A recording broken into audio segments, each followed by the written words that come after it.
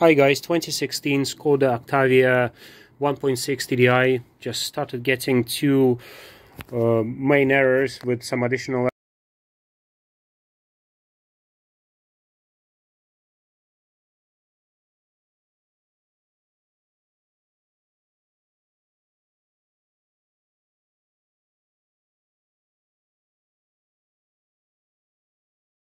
charge pump failure and the heater support pump failure.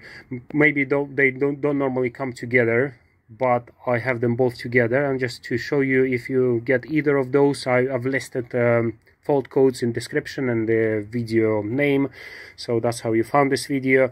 Basically what is going on these newer engines 1.6 TDI, the intercooler is water cooled, so this big bulge in the front of the engine, so that's where the air intake, and that's where the air gets cooled after the turbo.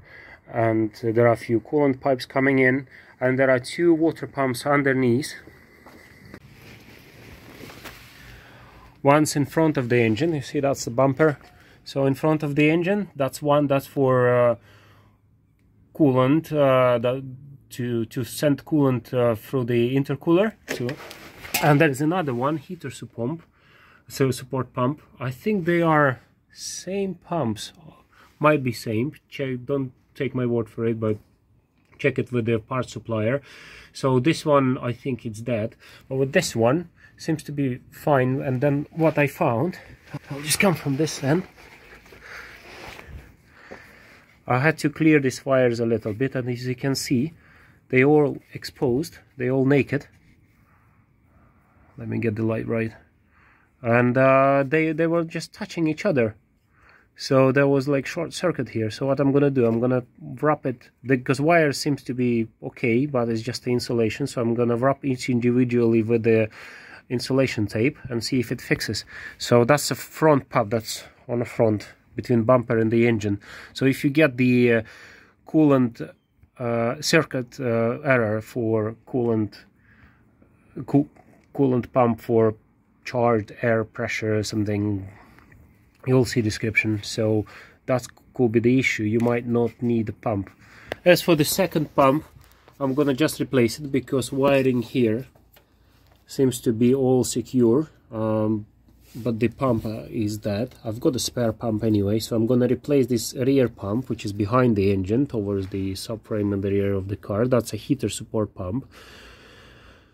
I've connected them in two in one video. I don't think they come together, these problems, but nevertheless I have them both. So, but it's good to know, it's good to cover both with one video. Heater support pump and intercooler, all as it's called on the error code, charged air cooler support pump.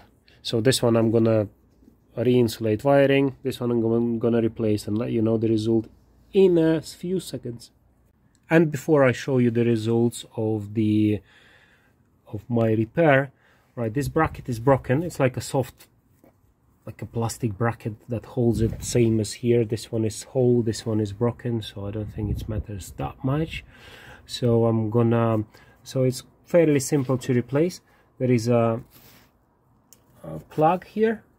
What you do, let me show you better. You push this plastic bit out, that gray bit, then you press on it, and then you pull the plug off. There we go, it's 3-pin plug.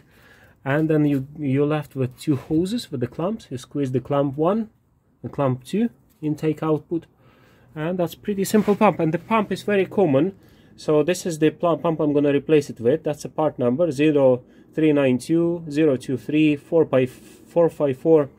It's used all over the place, so I believe it's going to be this pump and the rear one, so it looks pretty much the same. So I'm gonna 12-volt pump, so I'm gonna replace this pump, and this one I'll do rewiring and I'll show you the results. It's gonna leak, so put the tray underneath as you release these clamps. This is what it's leaking like. This is great tool. I might put description video link for clamp release. Squeeze it, squeeze the clamp and take it off, then another one will come off there. Easy peasy. Right, the pump is out. This is amazing tool.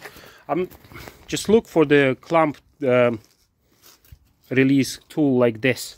I'm not even gonna put the link. Maybe I will, I don't know, depends how I feel, but it's very common and it's amazing tool. You just squeeze and then you can fix it in a position squeezed. And this is our old pump and this is our new Bosch pump, which is pretty much the same, looks legit to me, same connection, same everything. So we're gonna install it. So, and this is the final result of this wiring. I've wrapped them all individually with the solid tape. I might do another layer over the top just for protection, because it's bottom of the car, lots of dirt coming in. I'm not gonna say that it's the way to fix it. Is just the point of this video to show you where the problem is normally with this, because this is quite common. How you fix it is up to you. If you can do it more neat, more professional, is up to you. I do what I can. This is a final result with a heater pump, and I put it on a cable tied to the same thing instead of this soft plastic. Might do it properly, but it's a hassle to go and get it. The whole point of it is just to hold it in place. And this is another layer of the solid tape. It's a tricky thing because you see there is a oil filter here. Whenever you change the oil filter, it leaks here, so sometimes it gets a bit here. Maybe that, but I'm not sure what's causing it, but nevertheless it's a common problem.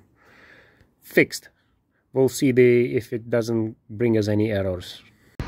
That's it, guys. End of story. There is no fault codes. Everything's working as it should. My intercooler working now. I have a little bit more power from this little small engine. So thank you for watching.